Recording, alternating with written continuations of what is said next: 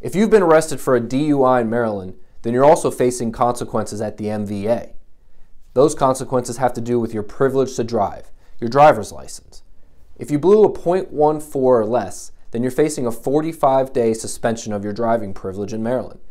If you blew a .15 or more, then you're facing a 90-day suspension of your driver's license. If you refuse the breathalyzer test, then you're facing a 120-day suspension of your driver's license. However, these suspensions can be modified, and there are other ways for you to be able to not have to serve that suspension and drive in Maryland.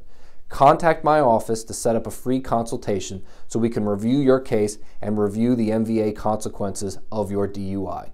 Call 443-821-0035.